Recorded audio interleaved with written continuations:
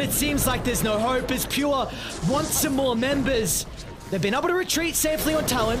Q potential with the opening fissure onto multiple heroes, going to force up into the middle, but the Echo only tickles him, and Makoto will not survive. A They gotta go for Savage. Used from Savage, but it will not do enough as Pure's in to celebrate. Down goes Savage, 5-man wipe, and the G's are dropped. Entity will get their revenge, knocking out Talon from the TI-11 main stage, and they will move on to play in front of a C crowd.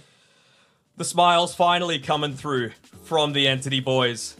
Able to group up together, relish the fact that they've moved on forward, but heartbreak for many members of the Talon roster. Not going to be able to attend their first main stage TI, and KP missing out again.